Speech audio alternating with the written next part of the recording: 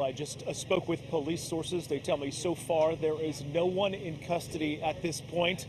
There is still that massive search for the person of interest in this case who's been identified as Frank James, someone who took a road trip here to the city. And now police want to know if he was the one who was responsible for causing all this terror in the subway. This morning, a massive manhunt for Frank James.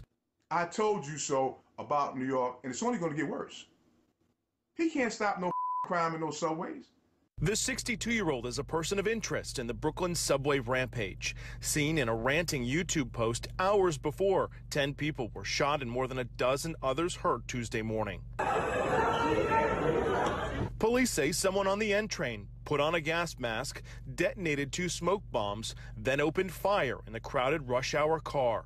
He then fired that weapon at least 33 times, striking 10 people. The male then fled the scene, and detectives are actively trying to determine his whereabouts.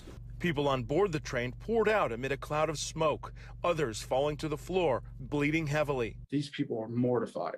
They're coming out screaming, throwing people aside, stumbling over, stepping on people. I hear gun, bomb. He's shooting, get down. Among the commuter casualties, 7 men and 3 women. Each was rushed to area hospitals, most in critical condition, but all survived. 13 others suffered injuries from the panic, shrapnel, or the fight to flee the station. Never thought I would be a bystander to something like this. It was a pretty scary situation to be in. Last night, detectives tracked down a U-Haul in Gravesend they say James rented, not far from where they believe the suspect boarded the train. They also found personal items belonging to the shooter, including this Glock handgun and a hatchet seen in photos. Authorities are not calling it an act of terrorism at this time. They'll be able to identify the motive and the intentionality behind it. We know this incident is of grave concern to New Yorkers. We cannot lose sight of victims in this city.